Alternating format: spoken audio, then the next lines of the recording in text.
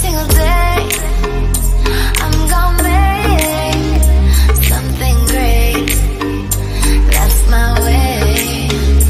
Every single day, I'm gonna make something great. That's my way.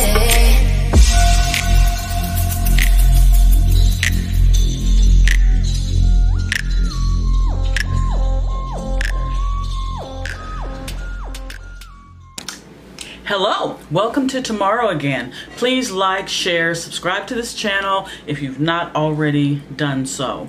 I want to talk to you guys today about the remaining 6 zodiacs that I didn't cover in part 1. This is part 2. Those signs that I wanted to talk to you about are Libra, Scorpio, Sagittarius, Capricorn, and Aquarius. And Pisces, sorry. Let's start with Libra. I've taken notes. If you see me looking down this way, it's because I'm looking at my notes. Let's start with Libra. Libra's main thing is to maintain balance. Libra cannot, will not function unless things feel balanced to them. It is the main thing that makes them stand apart from the other signs. Now, my prediction for Libra is this. Toward the fall, closest, let's say between summer and fall, is a very, very good time for you to meet someone that will be of some significance in your life. Once again, don't look for anybody new. Just kind of be receptive to it. Pay attention to it. Don't look for it. Let that person find you. Now, I don't know if this will be a romantic relationship or a platonic relationship, but somehow this person will benefit your journey. So kind of be aware of that. Now, the next sign is Scorpio. Scorpio is definitely a water sign filled with passion. Everyone that knows a Scorpio will describe them as very passionate. Now, sometimes a Scorpio can be sort of feeling like they've been slighted, especially in their childhood. They feel like sort of the deck is stacked against them from the beginning. Kind of like, I'm trying to explain this the best I can, but Scorpios kind of feel like it's them against the world type of feeling. And in so many ways they are right, because they have so much passion. They probably have more passion in their pinky than most of us have in our entire hand. It's just the way Scorpios are. Now, my prediction for Scorpio is kind of pay attention to your health, especially the possibility of an injury in the next 30 to 60 days. If it doesn't happen, that's great, that's fine. Maybe because you listened to this video, maybe it prevented an injury. Hopefully there are no injuries. And I don't see anything, any type of life-threatening injury, although circumstances, the energy around circumstances varies from person to person. But just kind of be extra careful in your activities. Now, the next sign I'd like to talk about is Sagittarius.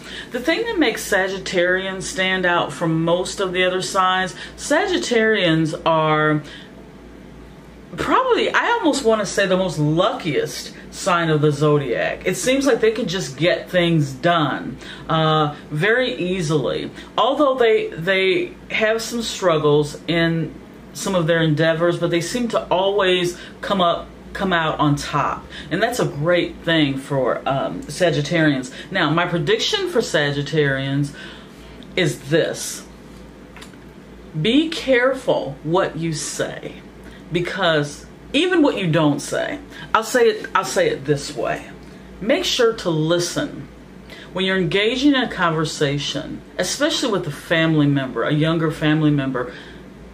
Try to really listen. You are a good listener, but do some extra listening in the next couple of weeks. Make sure that you are understanding what they are saying to you. It's very, very important. It's just the energy around your sign in the next couple of weeks makes me feel like this is a message that you guys should hear. So now for Capricorn, you are an earth sign through and through. Be aware of the ground. In the next week, you just might find something on the ground, something of a little bit of value. Just kind of watch things. The next week, the energy around you says that you might find something of value. It may not necessarily be something that's on the ground. It may be something that's inside of a dryer or somewhere like that. It doesn't necessarily have to be walking along and spotting something on the ground there. So just kind of watch out for that. Capricorn, be careful also and that you're not perceived as somewhat of a hypocrite. Be careful who you judge. Make sure that if you're judging someone else, make sure that you're not doing that same exact thing. Sometimes Capricorns lose sight of their own fault. And that's probably the worst thing that I could say about Capricorn. You are a very genuine sign, a very genuine people. And sometimes you can be perceived as otherwise, but deep down inside you're very good people. Now there's two kinds of Capricorns, just like other signs. One kind of Capricorn is the one that is sort of lackadaisical through early years, and then as they get older they become more responsible. Or they could be responsible when they're young and become lackadaisical as they get older.